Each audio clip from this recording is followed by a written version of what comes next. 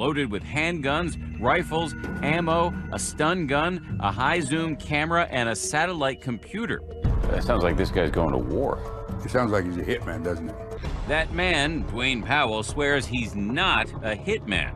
Instead, he says he's a $10,000 a week private eye with a very famous client. The company I work for is huge. So why are they spying on this 80-year-old man who plays the horn for a living? What kind of super dark secret world is this you get yourself involved in? I have never met a more competent, a more intelligent, a more tolerant, a more compassionate being. A story that affects every Scientologist. Scientology. Powell says the church is his client, and his target, the estranged father of David Miscavige, the church's all-powerful, wildly controversial leader.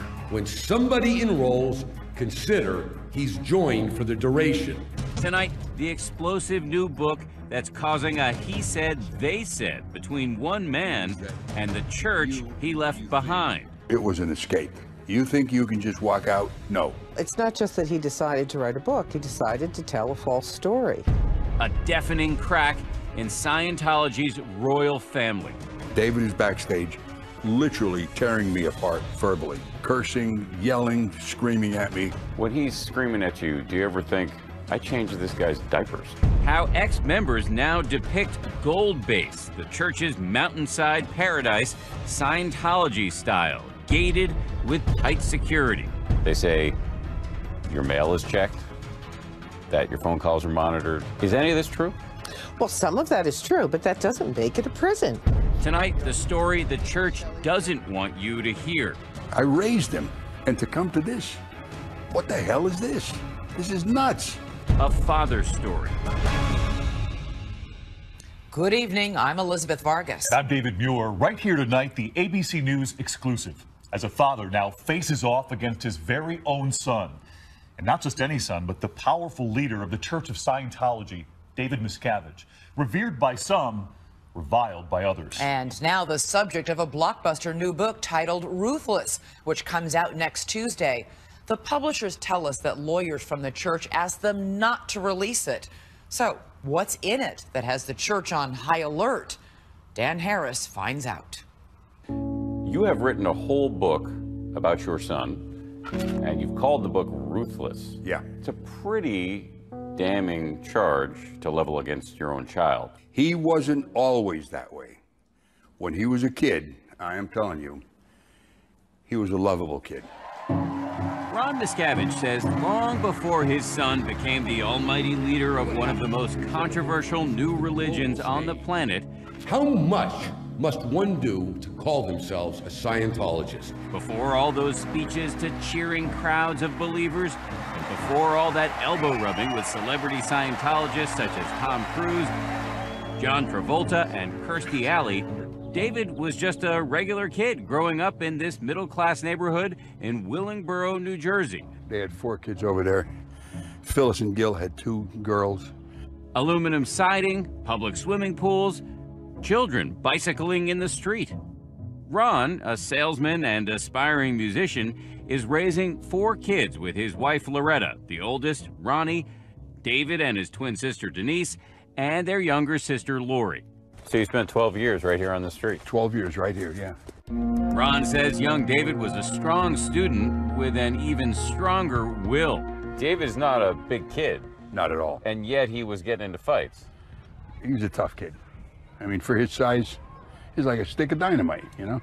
In your book, you describe him having a habit of saying not so kind things about other people, even as a boy. Yeah.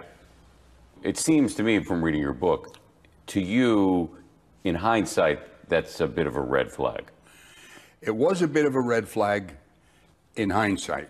But at home, it's not as if Ron himself is receiving world's greatest dad coffee mugs on Father's Day. Marriage-wise, we didn't have a great marriage at all. We had strife, and there was some domestic abuse, which I don't ever feel good about, and I don't think you can make excuses for that no matter what or how much time goes by. When you say domestic abuse, what do you mean? I'd strike her. I'd hit her in the arm or something like that. In front of the kids? And in front of the kids, yeah. Ron's mea culpas notwithstanding, the church says his acts of domestic violence are much more serious and more frequent than he admits. In fact, the church says the book, co-written by another former church member who's now a fierce critic of church management, is filled with half-truths and outright lies. It's, in my view, a literary forgery. The church rarely grants on-camera interviews, but it's taking Ron's book so seriously that it dispatched attorney Monique Yingling to discredit the author. What has David Miscavige's response been to this book? I think he's, on a personal level, I think he's probably very, very sad that his father would do this. There seems to be no explanation except that his father is trying to make a buck off of his name. This unusual family history and subsequent family feud was set in motion in 1968 when Ron first hears the word Scientology at a business meeting. What was it about the word Scientology that got you so interested? I don't know, but it did. All I heard was Scientology, and I thought, what is that? Ron soon learns that Scientology is a new religion founded by the science fiction writer L. Ron Hubbard. There are certain evils in society which definitely should cease, and we are taking some responsibility for them. So I went to a place where there was a guy who was teaching Scientology. He would do drills to teach you better communication. So it was useful for you, I would imagine, as a salesman, yeah, and also as a guy who was in a marriage that had a lot of arguments involved. Yeah. And he says Scientology works wonders for him. Soon he starts paying for one of the central practices of the faith, a sort of counseling called auditing that uses a Scientology device called an e-meter. Look, I didn't know what I was looking for. I knew I was looking for something. And when I got in Scientology, I felt that I found what I was looking for, which did have a lot of answers to life. On a basic level. So many answers, so many life-changing benefits, Ron feels a duty as a parent to introduce his son David to Scientology as well. He hopes that somehow the auditing can help with his son's biggest problem, a nasty and recurring case of asthma. He would get severe attacks. These must have been terrifying episodes for you as a dad. That's putting it mildly. And so it comes to pass that in 1969, at the tender age of 9, David Miscavige has his first auditing session. About 45 minutes later, David walks out, smiling, bright. And in that moment, the future is born, a future of fame and power as David Miscavige rises to the highest levels of Scientology, and a future of turmoil and pain as his family life erupts into a civil war. So you think that was the key turning point in his whole life? I know it. Behold his mighty hand! Miracles, as commonly understood in the Judeo-Christian tradition, are not a big part of Scientology theology, a modern doctrine which draws not from ancient scripture, but instead from the mind of its founder, the science fiction writer L. Ron Hubbard. This is the critically panned movie version of Hubbard's novel, Battlefield Earth. It starred noted Scientologist John Travolta. Send some guards out and round them up. But back in New Jersey, Ron Miscavige says something close to what Christians might call faith healing occurs in 1969. That's when he takes his undersized, asthmatic 9-year-old son, David, for his first session of auditing, a kind of Scientology counseling. About 45 minutes later, David walks out, smiling, bright. That's what happened. He says, Dad, it's handled. So your view at the time was that his asthma was cured by Scientology? Let's put it this way, it mitigated it considerably. I think it was at that moment that he decided he's going to do something with this. So you think that was the key turning point in his whole life? I know it. I know it. According to Ron, this moment is a sort of conversion experience for the entire family. Now everybody starts studying Scientology, with David setting himself apart as something of a prodigy. What do you think he was getting out of it? Satisfaction that he was helping somebody. These are my compositions. By the year 1975, Ron's music career hits a high note. He even puts out this rather groovy album, while David's Scientology career is really taking off. He's now a young auditor, and he decides to join the church's priestly order, the Sea Organization, or Sea Org. The group's distinctive look, medals, gold ribbons, and dress whites were modeled in part on Hubbard's own time in the U.S. Navy. I want to go and help L. Ron Hubbard. And I thought to myself, hey, I'd be pretty proud of him. So I said, okay, I'll help you whatever I can. David heads to Scientology's spiritual headquarters in Clearwater, Florida, which involves signing a billion-year contract, meaning you agree to work for the Sea Org in your future lives. While in Clearwater, he meets Lois Riesdorf, who says she recruits David to join the Commodore's Messenger organization, L. Ron Hubbard's personal elite unit within the Sea Org. He was very, if I could say, gung-ho, had a lot of spark. When he was 16, he was a climber. He wanted to be at the top. And he gained a reputation of being really tough, like you didn't mess with him. Pretty soon, David finds himself in the orbit of the founder, L. Ron Hubbard, who has gone from writing science fiction to writing volumes of sacred Scientology texts. Teenage David moves west without his family, where Hubbard, sometimes known by his initials LRH, is building secret new bases and shooting Scientology training films. Dave ended up being a cameraman, but in the beginning, we used to call him the Kid, and LRH would call him the Kid. While Ron Miscavige is back east selling cookware and cutlery, what his son is doing during this period of time is a matter of intense dispute. The church is adamant that Hubbard decided early that David Miscavige would eventually succeed him. There never ever was any doubt whatsoever that Mr. Hubbard intended Mr. David Miscavige to be the leader of the religion after he had departed this life. That's not how Lois Riesdorf remembers it. She says Hubbard wanted the church to be run by a committee after he died, not one person. But Riesdorf says after Hubbard goes into seclusion in 1980, Miscavige's influence and power grow unchecked as he evolves from the Commodore's messenger into a gatekeeper. He started to get power and started to pull in people onto his side. And it ended up being like a coup, where you had half of the management took over and kicked out the other half. Riesdorf says she is part of that other half and that she's relieved of her executive duties. It was a betrayal. In the book, you say that your son really developed a taste for power in the Sea Org. There were no checks and balances on him at a certain point where he could just go ahead. He just assumed that power. The church says neither Lois Riesdorf, who they say was expelled in 1982 by Hubbard personally, nor Ron have first-hand knowledge of these events. Instead, they point out that during this time period, Ron is dealing with his own serious issues. In 1985, Ron is arrested in Pennsylvania and charged with attempted rape, which Ron says is a case of mistaken identity. David arranges for his father's defense. He said, listen, you're not on your own. They're going to take on the whole Church of Scientology. The charges are dropped after a pretrial hearing. And after it's all over, Ron says he owes it to the church to join the Sea Org himself.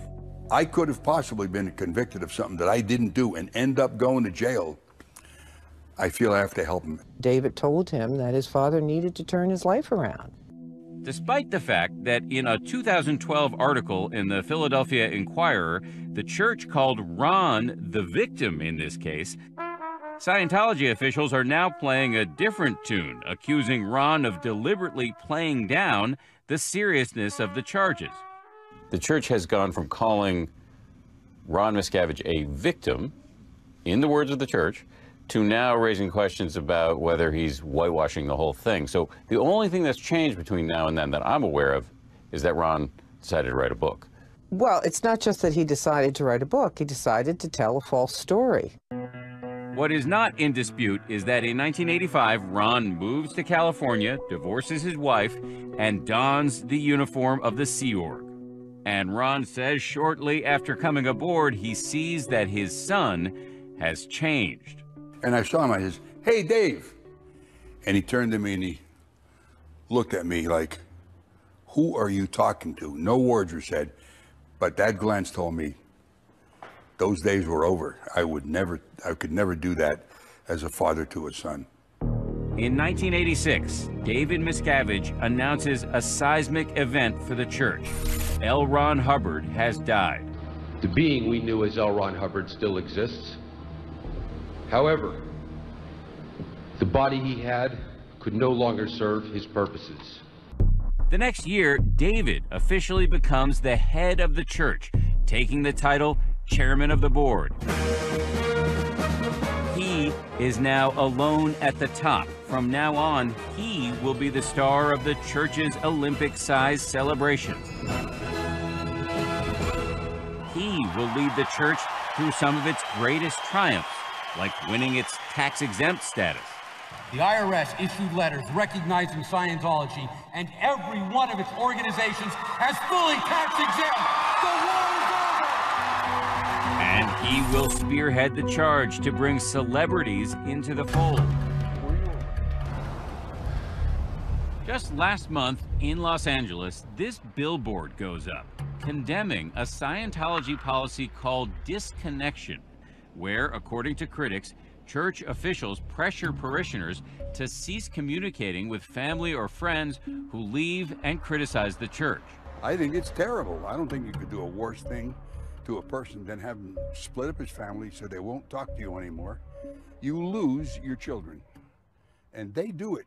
This is what Ron says happens with his two daughters, Denise and Lori, not long after he leaves the church. They won't talk to me.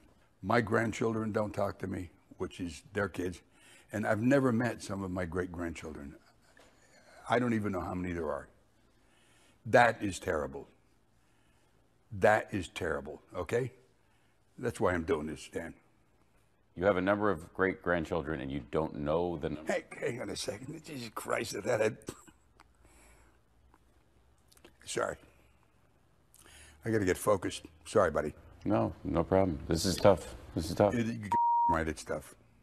Scientology says this is another blatant example of Ron failing to tell the full story. With respect to Ron Miscavige, he's saying his daughters were pressured to disconnect from him by the church. It is simply not true. The church never entered into giving them any pressure. Ron's daughters declined to give an interview to ABC News, but through an attorney tell us they have very good reasons to cut off all ties with their father. Ron's daughters have relayed that they grew up in a house that they would call a chamber of horrors. Ron's daughters allege that he physically abused their mother and them as well, striking them frequently with his fists and his belt. Ron says he did spank the girls occasionally and sometimes struck his wife, but he says his daughters' claims are greatly exaggerated. I never thought that they would resort to this. I knew that I was going to be discredited, and I want David, who probably wrote this stuff, you come on television and confront me in person. His daughters tell us, though, that perhaps the last straw for them was when their father moved in with their older brother, Ronnie, who they say abused them physically when they were children. Ronnie Miscavige would not speak with us either, but his father did address the charges. He denied it totally. And when they were growing up, I never knew or never even heard that any of this went on. As for the church, it says there is a policy of disconnection, but that it's a voluntary choice made by the members themselves, not under pressure. Scientologists know what the policy is, and it's a policy that they want to abide by. They do believe that their spiritual progress would be impeded if they continue to communicate with someone who just attacks the church nonstop. That's what they believe. So they can decide that they want to follow that policy. ABC News gathers a group of former Scientologists who show us photos of family members still in the church who they say have disconnected from them. My name is Skip Young. My name is Shelley Britt Correas. My name is Lori Hodson. The church denounces these people as enemies of Scientology whose family members had ample reason to cut ties.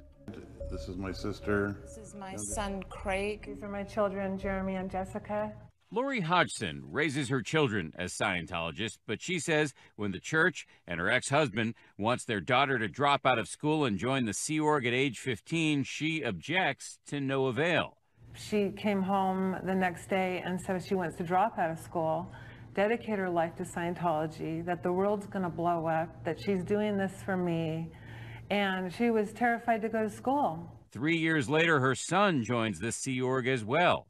Fed up, Hodgson quits Scientology in 2010 and starts speaking out against the church. In these texts from 2011, Hodgson asks her son if she can visit him for Mother's Day, telling him, "I really want to see you, and I miss you so very much." He texts her back saying, "What you are doing is not okay with me," and that if she wants to speak with him, she must get back in good standing with the church. I just said I can't do that. I just want to be your mom. I don't care if you do Scientology, just let me be your mom. I want to be in your life. But as of now, both of her children refuse to speak to her. It's not right what they're doing to families. It's not just my family. There's many, many families all around the world that are broken up to this disconnection. The church has provided ABC News with video statements from both of Hodgson's children. She keeps going to the media and putting our personal information in our life for the world to see with, false information, and which is just going to upset us. I don't believe that she really wants a relationship with me. I think it is more important for her to have this vendetta against my church than to have a relationship with me. When the church says to us, this idea that we break up families is completely untrue, how do you respond to that? People are not lying. Their pain is real. Their daughters are not talking to them. Their sons are not talking to them. There are people who don't know, have never met their grandchildren. This is real. It's a real thing. Look, the reason I wrote the book is so I can do something effective to change that policy of the church, which is disconnecting families from each other. That's why I'm talking to you here. Despite all the nastiness now erupting into public view, Ron Miscavige insists he still nurses hope for reconciliation. After everything that you say has happened, can you forgive him? Yeah. It's the only way anybody can move forward. Ron said that he forgives his son. He has nothing to forgive. His son has done nothing to him but care for him. Do you still love him? Yes. Hard to believe, isn't it? If he were here, and if he would do it, I'd shake his hand and I'd give him a hug.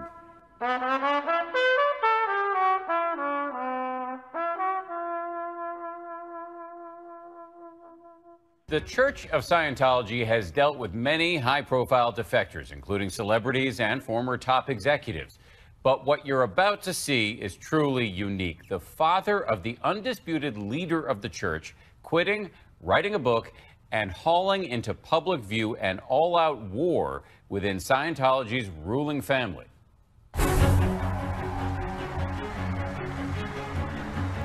I have never met a more competent, a more intelligent, a more tolerant, a more compassionate being. That is how Tom Cruise describes David Miscavige, the unquestioned leader of Scientology, one of the most controversial new religions on the planet. It's a story that affects every Scientologist. Within the church, he is exalted. Well, thank you very much. It's truly my pleasure to join you. He holds forth in front of adoring crowds and rubs shoulders with celebrity parishioners such as Cruise, John Travolta, and Kirstie Alley. But among some former members, he is wildly controversial. He uses that power to hurt people. We were hoping to talk to David Miscavige if he's here tonight. I don't think that'll be possible, and today is going to be very busy. Miscavige is famously press shy. I'm sorry? It's not going to be cool to be set up out here this afternoon. His last live television interview nearly 25 years ago, right here on Nightline. If I may just interrupt for a moment, you realize there's a little bit of a problem in getting people to talk critically about the Church of Scientology, because quite frankly, they're scared. Oh, no, no, no. But tonight, new claims about the secretive world of Scientology and the man at its center. Let's face it, Scientologists have not been treated like members of other religions, ever. From an unusual source. So you spent 12 years right here on the street? 12 years right here, yeah. Good memories here? Pretty good memories. Ron Miscavige, David Miscavige's father, has left the church and is speaking out for the first time exclusively to ABC News. You have written a whole book about your son, and you've called the book Ruthless. Yeah. It's a pretty damning charge to level against your own child. He wasn't always that way. Ron Miscavige says he's written this book because of a Scientology policy called disconnection, which he says has torn his family and many others apart. I raised him, good or bad, and to come to this, what the hell is this?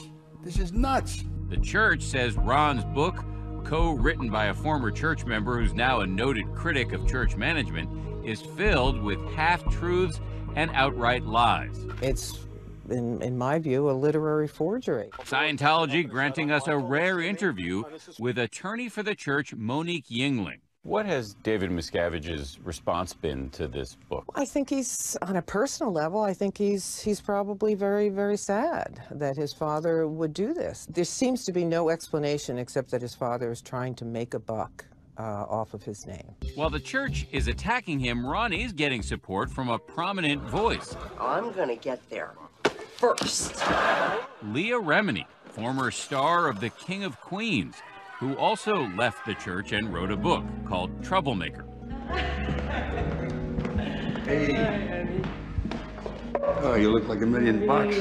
It's great seeing you, I tell you. How are you? Good. You're getting better looking, you know that? So the two of you guys haven't seen each other since you were both active Scientologists. That's right, yeah. Yeah. He has a right to tell his story. I have a right to tell my story, and so do thousands of others. This unusual family history and subsequent family feud is set in motion in 1968 when Ron, a father of 4, a salesman, and aspiring musician, starts dabbling in Scientology after learning about the new religion founded by science fiction writer L. Ron Hubbard at a business meeting. There are certain evils in society which definitely should cease, and we are taking some responsibility for them. He says Scientology works wonders for him. Look, I didn't know what I was looking for. I knew I was looking for something. And when I got in Scientology, I felt that I found what I was looking for, which did have a lot of answers to life. On a basic level. So many answers, so many life-changing benefits, Ron feels a duty as a parent to introduce his son David to Scientology as well. He hopes that somehow auditing, a sort of counseling that uses a Scientology device called an e-meter, can help 9-year-old David with his asthma. And after his first session, about 45 minutes later, David walks out, smiling, bright. That's what happened. He says, "Dad, it's handled." So your view at the time was that his asthma was cured by Scientology? Let's put it this way, it mitigated it considerably. I think it was at that moment that he decided he's going to do something with this. So you think that was the key turning point in his whole life? I know it. At age 16, David Miscavige joins the Sea Org, the religious order of the church, and develops a close relationship with church founder L. Ron Hubbard. In 1986, when Hubbard dies, David takes control, taking the title chairman of the board. By this time, David's father, Ron, has also joined the Sea Org. Pretty quickly, Ron says he notices his son's sharp-edged new management style. David is backstage, literally tearing me apart verbally for 55 minutes.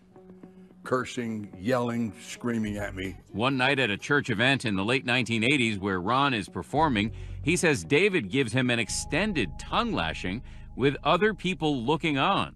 When he's screaming at you, do you ever think, I changed this guy's diapers? No kidding. Of course I did. Of course I did. And that isn't the only time it happened.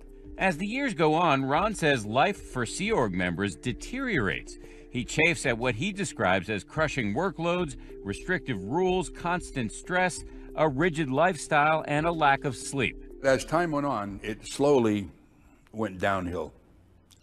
And it got worse and worse and worse. The church rejects those claims, telling us long and hard hours and a restrictive lifestyle are part of the mission Sea Org members sign on for. If you talk to the staff, they'll tell you it's the workers' paradise. It couldn't be a better place to work. These are people that have dedicated their lives to something that they really believe in. They believe that Scientology can really help mankind and the world in general, and they're working very hard at that. As for Ron, he was working with first-class musicians in one of the best studios in the world. He had nothing to complain about. My name is Peter Schless. I'm a songwriter. The church sent us video testimonials from Ron's former bandmates. Ron was an embarrassment to me, personally. And also letters in which those bandmates call Ron lazy and crude, say he used racial and ethnic slurs, was a poor musician, and a disgusting pig. Do you know of any other church that criticizes former members in the way in which Scientology does? Well, I think it all depends on the circumstances. Certainly, you see that happen with respect to the Vatican and so on. When the Vatican gets attacked, I mean, they have something to say about the attackers. If somebody leaves the Catholic Church, do you really think they're going to be on the receiving end of this level of vitriol? Not if they leave the church and they go off and live their life. No, I mean, but if they leave and criticize it, because people leave and criticize the Catholic Church all the time. Yes, exactly. And I do think that if people in the church are asked for their opinion of this particular person, that you may well get the same kind of criticism. But it's not as if the people were just randomly asked. This is the church itself asking its parishioners, videotaping it, and giving it to ABC News. Well, again, the facts are what they are. Ron says the facts are that by 2012, he can no longer bear life in the Sea Org. So, along with his wife, Becky, who he married after divorcing David's mother, he makes a radical move. He quits. When Leah Remini hears that Ron, the chairman of the board's father, has left, she reaches out. I tracked him down. I called him, and I offered my support immediately, because I know he must have felt alone when leaving, and I just wanted him to know that we were willing to take them in. That's a big offer. What made you feel motivated to do that?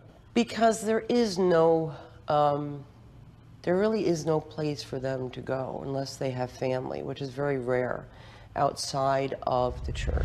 But Ron says quitting the church creates a whole new host of profound problems for him. Coming up, it's father versus son as Ron's departure exposes deep familial rifts, now erupting into public view. I've never met some of my great-grandchildren. I don't even know how many there are. That is terrible, okay? That's why I'm doing this. Stay with us. 2 hours east of Los Angeles, in Hemet, California, sits a 500-acre Scientology compound known as Gold Base. The church characterizes the base as a slice of Scientology utopia. These official videos show a spotless complex with state-of-the-art facilities, gorgeous landscaping, and flowing fountains. They tell us the food here is great too. When she arrived for her interview with 2020, Scientology attorney Monique Yingling brings along these baked goods as edible proof. If you talk to the staff, they'll tell you it's the workers' paradise. It couldn't be a better place to work. This is where Ron Miscavige works after signing up for the Sea Org in 1985. At first, Ron says he enjoys himself. He joins the band and gets to play all over the world. That's him jamming with Scientologist and soul legend Isaac Hayes. What's more, he believes he's helping to change the world through Scientology. On a more personal note, he meets his second and much younger wife, Becky Bigelow. So Ron is happy for a time, but he says he can't help but notice his son's sharp-edged new management style. David is backstage, literally tearing me apart verbally for 55 minutes, cursing, yelling, screaming at me. One night at a church event in the late 80s where Ron is performing, he says David gives him an extended tongue lashing with other people looking on. When he's screaming at you, do you ever think, I changed this guy's diapers? No kidding. Of course I did. Of course I did. And that isn't the only time it happened. Look, I'm the one that got him in Scientology.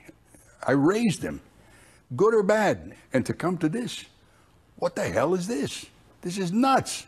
The church insists Ron doesn't actually know much about David's management style because they simply didn't spend much time together. The thing I find disingenuous. David was busy with much bigger things, like conducting this live interview on ABC's Nightline with Ted Koppel in 1992. You want to bring me up an allegation, you confront me with it.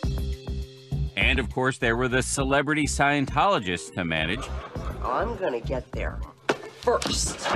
Like King of Queens actress Leah Remini, now a vocal ex-member who published her own memoir about her life in the church, Troublemaker, last year. I think David Miscavige loves his position and power, and he uses that power to hurt people and comes down hard on anybody who questions him.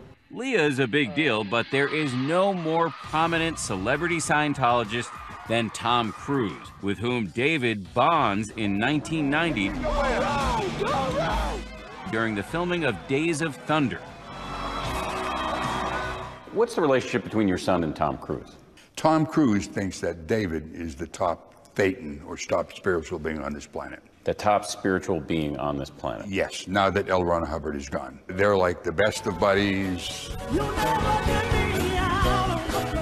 What is the difference between being a Sea Org member and being a celebrity in the church? Well, it's like, you know, getting to be at the cool table. For those not at the cool table, life at Gold Base can allegedly be more harsh than these glossy church videos might suggest.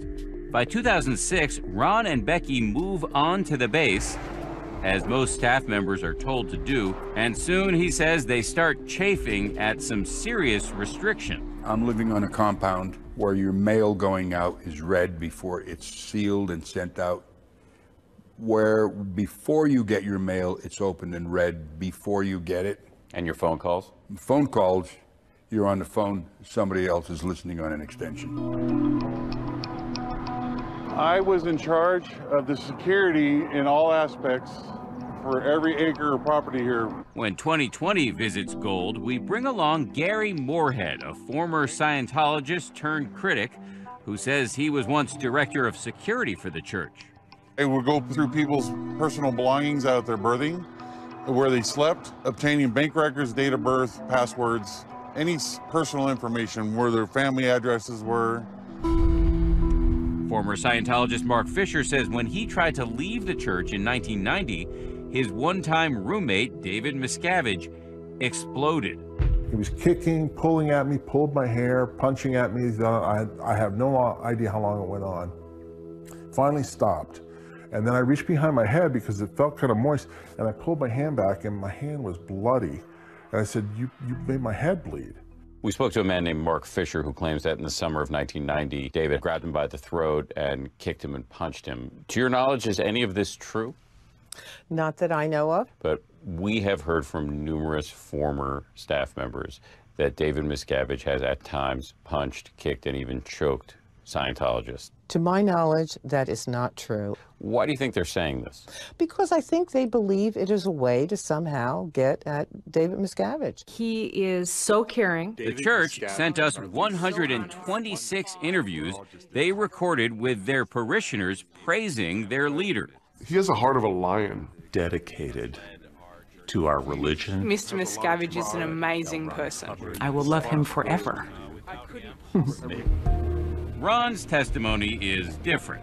He says by the late 2000s, the crushing workload, the discipline, and lack of sleep on the base become unbearable.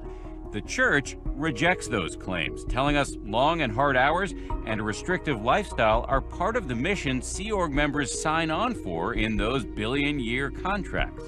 They're very proud of what they do. And they may work hard, they may work really long hours, even longer than we do, but they enjoy it. As for Ron, he was working with first-class musicians in one of the best studios in the world. He had nothing to complain about. To prove it, the church has provided 2020 with pictures of Ron at leisure, enjoying fancy birthday meals provided by his son, and even getting a car for his birthday from David and his 2 daughters. My name is Peter Schless. I'm a songwriter. The church also sent us video testimonials from Ron's former bandmates. Ron was an embarrassment to me, personally. And letters in which those band members call Ron lazy, say he used racial and ethnic slurs, was a poor musician, and a disgusting pig. Do you know of any other church that criticizes former members in the way in which Scientology does? Well, I think it all depends on the circumstances. Certainly, you see that happen with respect to the Vatican and so on. When the Vatican gets attacked, I mean, they have something to say about the attackers. If somebody leaves the Catholic Church, do you really think they're going to be on the receiving end of this level of vitriol? Because people leave and criticize the Catholic Church all the time. Yes, exactly. And I do think that if people in the church are asked for their opinion of this particular person, that you may well get the same kind of criticism. But it's not as if the people were just randomly asked. This is the church itself asking its parishioners, videotaping it, and giving it to ABC News. Well, again, the facts are what they are. Ron points to this video saying if he was as bad as his former colleagues now say, why then was he allowed to play at this birthday party the church threw for Tom Cruise aboard its luxury ship, the Freewind? There's David and Tom rocking out while Ron performs. Looks like fun, but Ron also remembers a much less pleasant aquatic experience. He says he was subjected to a practice called overboarding, a disciplinary measure in which a Sea Org member in trouble is thrown into the water, clothes on. It can be done with respect to one individual if there's, some sort of an ecclesiastical discipline thing, or it can be done as a group. The church says overboarding is voluntary. Ron disagrees. I'm going out there and I'm thinking to myself, this is straight lunatic asylum stuff. This is going to make me better. The only effect it had on me is make me all the more want to possibly get out of there. It's Sunday morning, March 25th, 2012, and Ron Miscavige and his wife Becky are attempting what they describe as one of the riskiest moves of their lives. When you were pulling up to the gate, was your heart pounding? I would say so. I would say that was like a moment of truth for me. For months, they say they've planned what they call their escape from Gold Base by conditioning the guards into letting them make regular Sunday trips to the music studio across the street. And it all comes to a head when Ron drives the Ford Focus his son gave him up to the security gate. He presses the button, and to his relief, the gate opens. I drove out slowly so it wouldn't arouse suspicion. When I turned left, I put my foot right to the floorboard. I knew we were free. I knew they couldn't catch us. What was it like in this car? I'll tell you what it was like. Let's say you were under a pile of rocks. It was like all of a sudden, it was gone. The church scoffs at the idea that this was an escape. It is not a prison. People can come and go as they please, and they do. You call it an escape. Was it really an escape? As opposed to what? Just leaving? No, it was an escape. You can't leave. You think you can just walk out? No. You will be stopped. I escaped. I wouldn't open up the gate. I'd send my rover guard down there to meet up with him face to face in case he started scaling it, and I'd try to calm, cool, and collectively talk to him on the intercom. Gary Moorhead, the former security chief at Gold, says he had many ways to discourage would-be deserters from leaving and ways to track them down if they did. Nobody would ever try to scale the mountain because it takes you nowhere. We'd figure out how much time they've been gone, when they were last seen, how far away could they be. The amount of sheer pressure that I would get until that person was back here was incredible. Once Ron and Becky are off the base, they drive for 3 days, heading straight to Wisconsin, where Becky's mother lives. What were those first few hours and days like? Undescribable. Undescribable. When Leah Remini hears that Ron, the chairman of the board's father, has left, she reaches out. I tracked him down. I called him, and I offered my support immediately, because I know he must have felt alone when leaving, and I just wanted him to know that we were willing to take them in. That's a big offer. What made you feel motivated to do that? Because there is no, there really is no place for them to go unless they have family, which is very rare outside of the church. That may be why, despite all of Ron's complaints about David and the church, he soon sends his son a letter asking for money. He did give you $100,000 to buy a house. Absolutely, yeah. And that letter, I said, hey, listen, I've spent a lot of years in the Sea Org. I couldn't live under those conditions. I have very little money paid into Social Security. If you can give me some financial help, I'd appreciate it. Why do you think he did it? I go back and forth thinking that maybe he read it and he's thinking, you know, he is my old man and he's old. Maybe I'll help him out. And then on the other hand, I think, well, maybe he did it just so it would be insurance that I wouldn't do anything. And I wasn't going to do anything. Meaning you wouldn't go public? Yeah, I had no intention, even before he sent me the money. But remember, the church takes out more, quote, insurance on Ron, those two heavily armed private eyes, a father and son team who follow him for a year. The church denies David himself had anything to do with their mission. Who hired these private investigators? Attorneys working for the Church of Scientology. So attorneys working for the church would hire private investigators to follow the father of the leader of the church without telling the leader of the church? Yes, lawyers use private investigators all the time for, you know, varieties of reasons, and it's just no big deal. Well, it seems like a big deal to Ron, especially after he hears what the PIs told police about an incident outside this grocery store. Here's what happened, okay? I thought my cell phone was going to come out, put my hand on the T-shirt pocket where the cell phone was to stop it from falling out, and that looked to the PIs like I was having a heart attack. David called my dad and said, if he dies, don't intervene. It was a mandate from David not to... He just said, don't go intervene with it. Let it happen. If it's time, it's his time. When you heard that he allegedly said this... It was a shot to the head. It was like somebody punching me in the chest with a sledgehammer. What did it lead you to conclude about your son? That his position in the church and his public relations and his image meant more to him than a father. The church produces this statement from Dwayne Powell, the private investigator who now says he never spoke to David Miscavige and that both the police and Powell's own son, Daniel, his partner, got it wrong. I have the police report here. Dwayne Powell, the father, the private investigator, said that he saw Ron grab his chest, was concerned. A man named David got on the phone and said, if he dies, let him die. It's not true. And Dwayne Powell has said that it's not true. The police stand by their report, telling us, quote, there is no confusion. With the church, they will deny everything. Probably going to come out with stuff on me that's going to make me look like I'm the worst person who ever lived. This is their modus operandi. L. Ron Hubbard said, don't defend yourself, attack. Attack. Attack. And that's how they operate.